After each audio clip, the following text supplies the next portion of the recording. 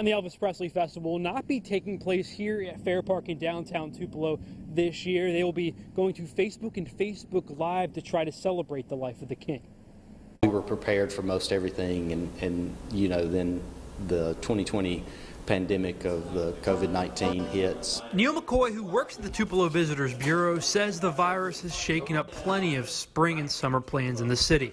This including the news the Elvis Festival would be switching to online for the year. You know, that's one of our larger festivals and events, along with the downtown, along with the Blue Suede Cruise. And so you miss out on those hotel stays, you miss out on the restaurants, you miss out on the downtown shops.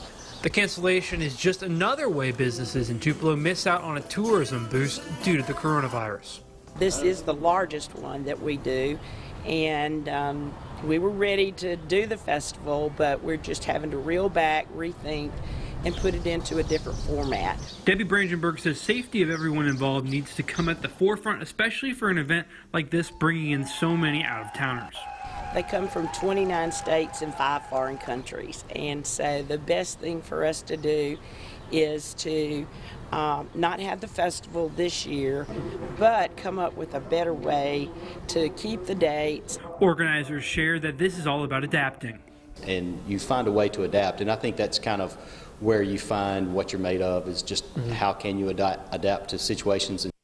Events will still take place once we do get to June the 3rd. Then for the next 5 days, they will have multiple live streams and different things going on that would actually be going on here in Tupelo, but instead on Facebook Live to celebrate the life of the king of rock and roll.